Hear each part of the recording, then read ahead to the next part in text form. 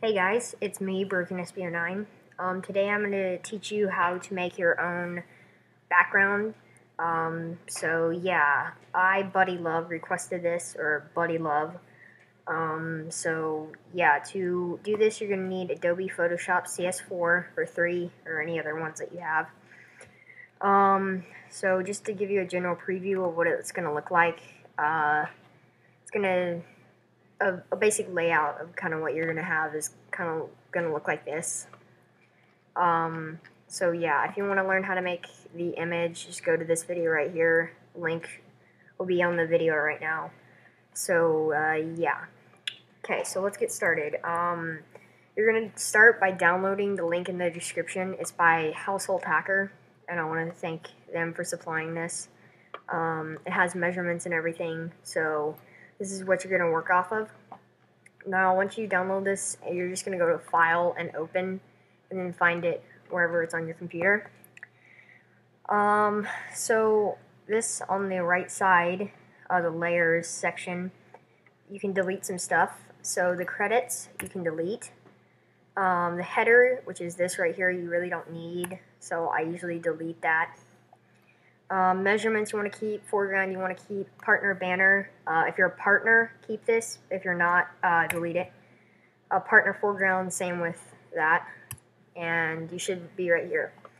So what you want to do is, once you're in this, you could keep it this color, or you could go into blending options, and you can use gradient overlay, and hit gradient, and there's a bunch of different colors you can adjust and everything to make it whatever color.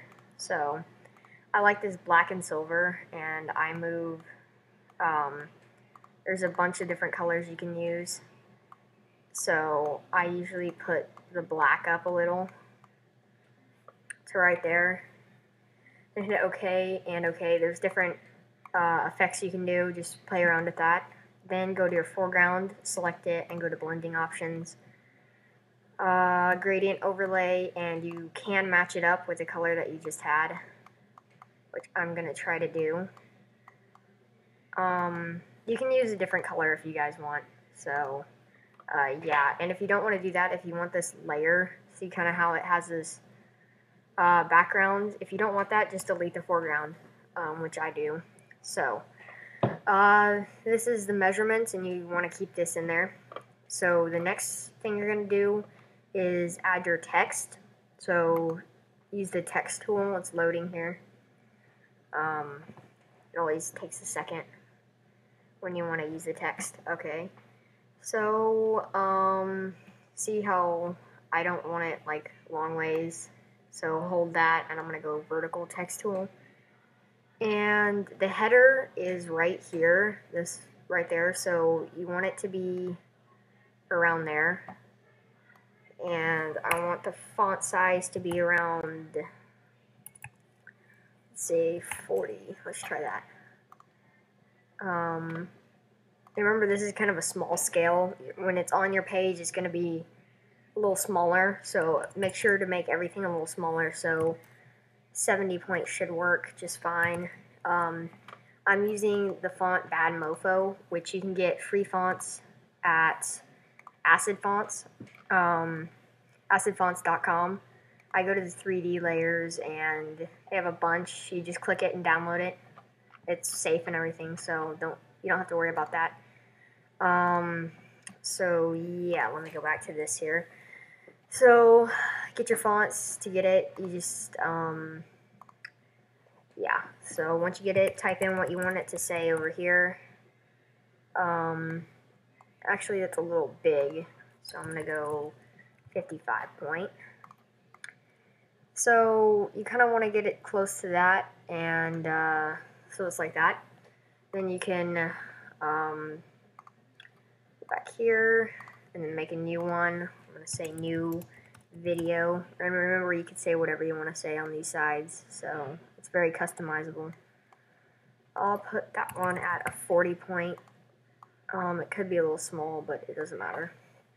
And you can say whatever you want on there. So to do the pictures, what you're going to do is go to File, Open, and get a picture that you want to have on the screen. This is kind of stupid. I don't know why I'm using this, but it seems good. So what you're going to do is go up here to the Magic Selection tool, and it's going to select this. Just click it. Now, if it's like a black background or, you know, a different color, because mine came transparent, if it's black, you just double click, hit delete, and it'll say, it will go to a white screen. Then you're going to double click this layer and rename it, and then hit delete again, and it should go transparent. So what you do is, let me get this out onto here, and what you got to do is, once it's selected, make sure to go here and drag this onto the background. So now that you have this, you can move it around, put it where you want, but it's a little too big, so you hit Command T, and that should be able to resize it. So you can resize it to whatever you want, and I think that's good. I'll hit Enter. It's going to apply the changes, and you can put it wherever you want it, like down there or up here. Same with the MP5 on my one, that's what I did. So that's what I added there.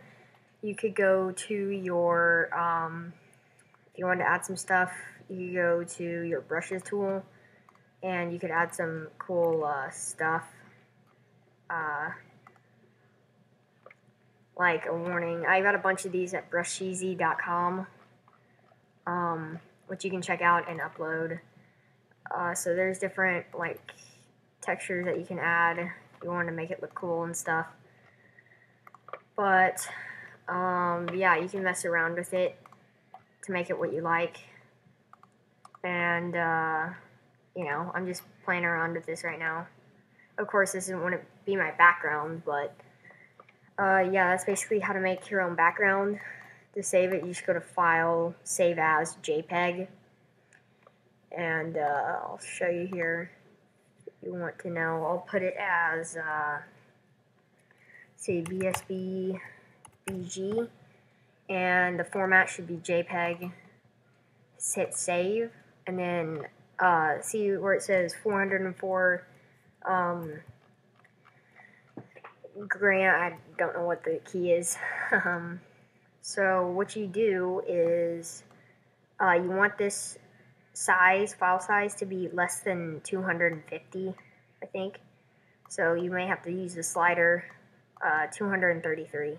So there you go. You hit OK, save it, and then go back to your YouTube channel